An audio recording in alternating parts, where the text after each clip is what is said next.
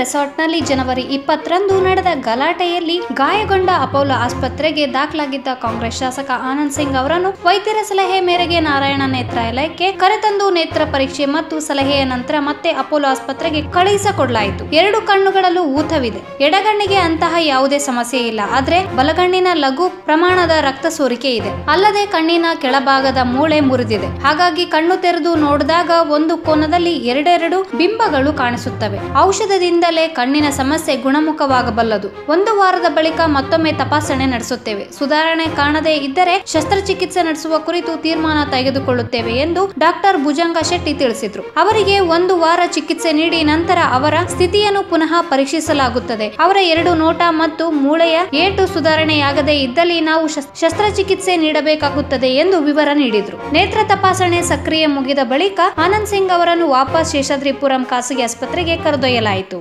ಈ ವಿಡಿಯೋ ನಿಮಗೆ ಇಷ್ಟವಾದಲ್ಲಿ ಲೈಕ್ ಮಾಡಿ, ಶೇರ್ ಮಾಡಿ, ಸಬ್ಸ್ಕ್ರೈಬ್ ಮಾಡಿ.